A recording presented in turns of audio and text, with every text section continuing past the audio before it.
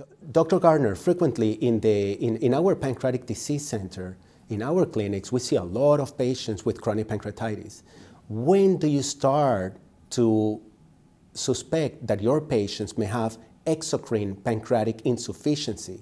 What type of test do you do to look for this condition? Great question. So exocrine pancreatic insufficiency is where the pancreas is not making enough of its enzymes to digest food. And because of that, the patient is not absorbing all the nutrients and vitamins that they need. So that's exocrine pancreatic insufficiency.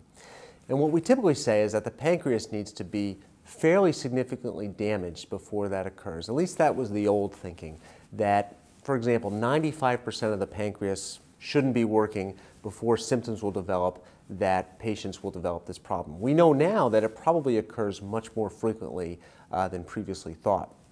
The classic symptom patients have with exocrine pancreatic insufficiency is diarrhea, voluminous diarrhea, and what they will often tell me is that they see fat in their stool. So they see an orange color, the stool floats, it's difficult to flush. These are kind of the classic symptoms of exocrine pancreatic insufficiency. And when we see that, that generally means the pancreas is fairly far along with disease, and the patients are having a hard time gaining weight. They may be suffering problems such as fractures because they're not absorbing enough calcium. And these are the things that we see with kind of far along exocrine pancreatic insufficiency. However, as I said, we know more now that patients can start developing problems even earlier, and they're not necessarily having symptoms. So what we see is that maybe patients aren't getting enough calcium or they're not getting enough vitamin D early on in the process, and that can set them up for long-term problems such as fractures and problems with their bone health. So to reiterate, exocrine pancreatic insufficiency, the symptoms generally are those of malabsorption, inability to gain weight, frequent diarrhea, but we can sometimes see symptoms or even not see symptoms years before they develop this. So it's really important to recognize.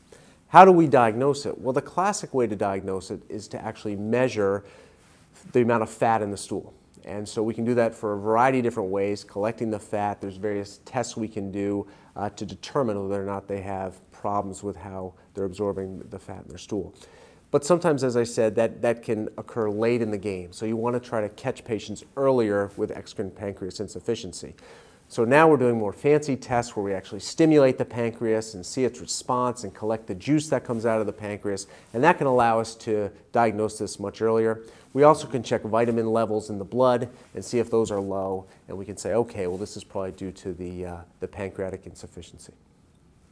Oh, I agree also, and something that I find frequently in my clinic, it's the significant other telling me that, you know, they can see that the wife, husband, or the person that they live with, it's having steatorrhea, that they can see actually the oily droplets actually in the faucet. Mm-hmm. So it's a lot of times patients don't look, so it's hard for them to make the diagnosis even though they have the classical symptoms. And I want to stress also the point that you just made of making the early diagnosis.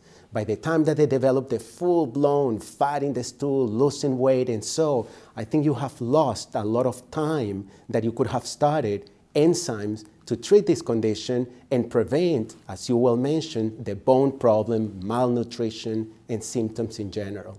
Yeah, and we've really had some good data that's come out in recent years about how many of our patients with chronic pancreatitis, for example, end up having fractures, non-traumatic fractures, where they break a bone for no real apparent reason, and it's really because the bone health really is affected oftentimes in these patients.